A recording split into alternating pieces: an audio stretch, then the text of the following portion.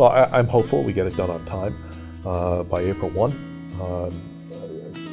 For our district, my district, the number one concern is school aid. What will that aid figure be, so that the schools can plan for their next budget year.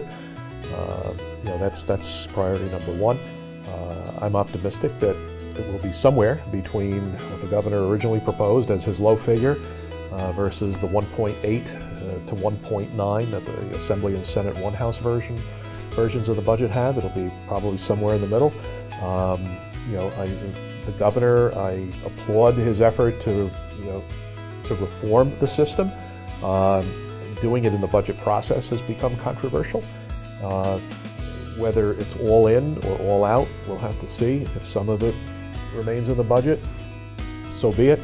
But these issues need to be addressed, and the governor is raising some very legitimate issues here with regards to reform, and I eagerly look forward to continuing that debate after the budget, assuming it's not in there.